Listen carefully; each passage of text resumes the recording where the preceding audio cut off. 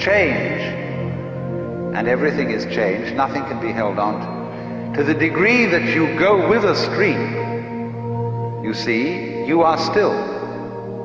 You're flowing with it. But to the degree you resist the stream, then you notice that the current is rushing past you and fighting you. So swim with it. Go with it. And you're there. You're at rest. And this is, of course, particularly true when it comes to those moments when life really seems to be going to take us away.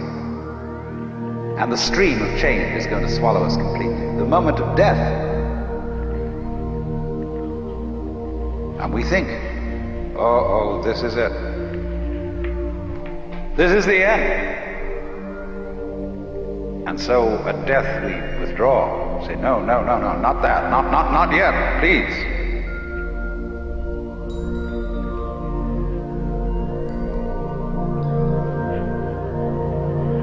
But actually, the whole problem is that there really is no other problem for human beings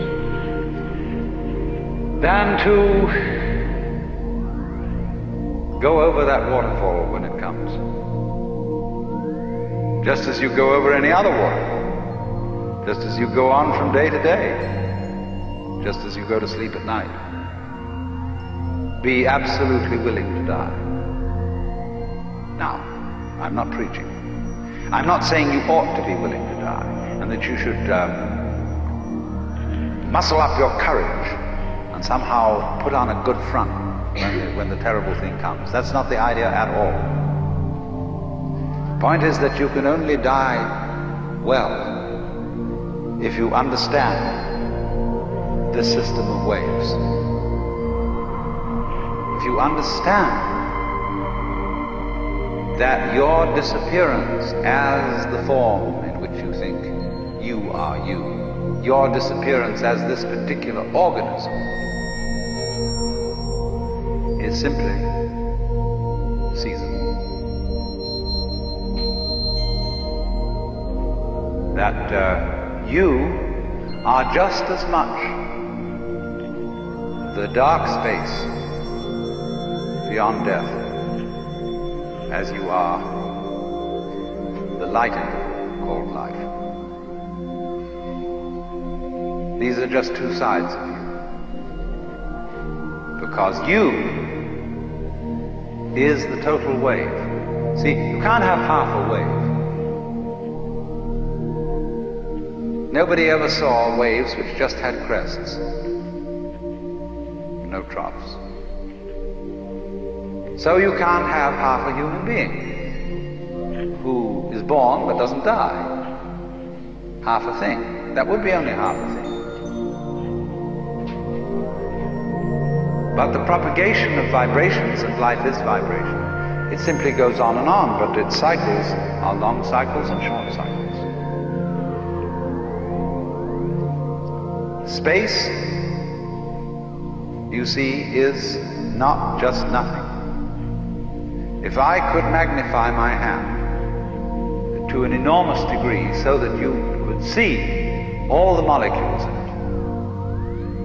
I don't know how far apart they would be, but it seems to me they would be something like tennis balls in a very, very large space.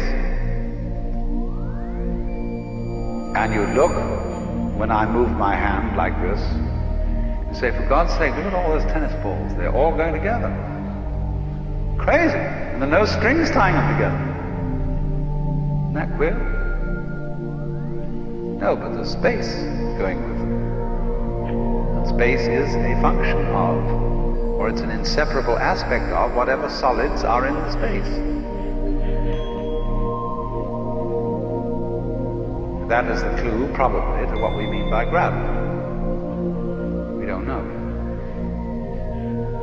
So in the same way, when those marvelous sandpipers come around here, the little ones, while they're in the air flying, they have one mind. They move all together. When they alight on the mud, they become individuals and they go pecking around for worms or something. But one click of the fingers and all those things are zipped into the air.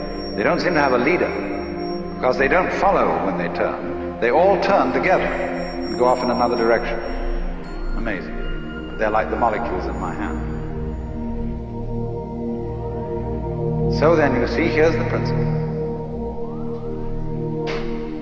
When you don't resist change, I mean over-resist, I don't mean being flabby. When you don't resist change, you see that the changing world, which disappears like smoke, is no different from the nirvana world.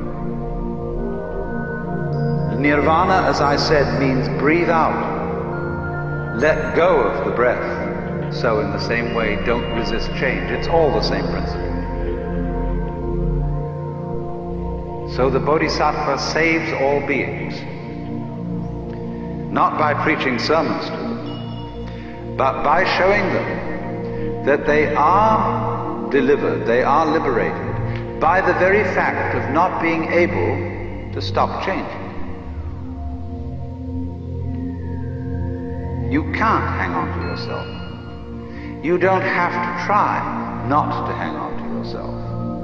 It can't be done, and that is salvation. Memento mori, be mindful of death.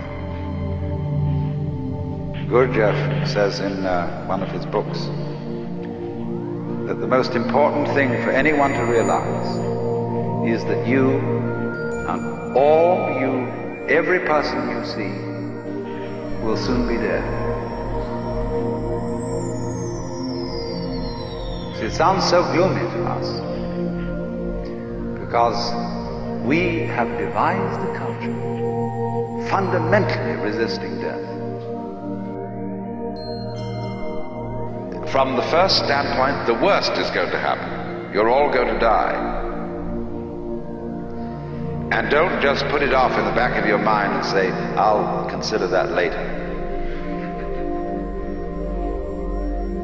It's the most important thing to consider now, because it enables you, it is the mercy of nature,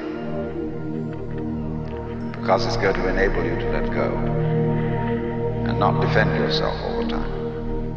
Waste all the energies in self-defense.